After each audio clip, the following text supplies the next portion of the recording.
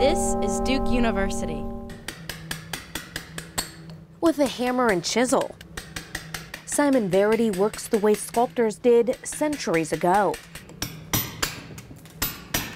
meticulously carving out each facial feature on the statue, from the eyes to the lips. This sort of thing, which is completely ridiculous nowadays in many ways, I've been fortunate enough to be able to make a living out of it for 50 years.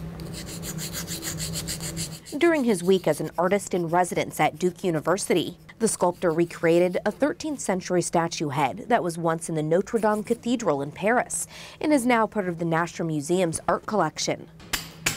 I don't want to get down to the details until I've got the whole thing really seeming to have a unity. Duke students and museum staff learned a lot by observing the work of art come to life in mere days. It started off as a large, nondescript gray block of stone. The interesting thing is that this is quite a difficult piece of stone. If you listen, this is very soft.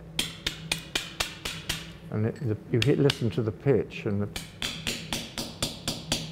a lot higher. Verity left students with a lot more than a new sculpture.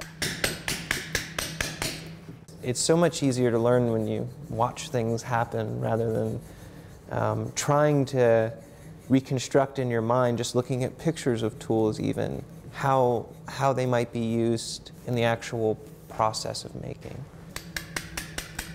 Reporting for Duke University, I'm Julie Schoonmaker.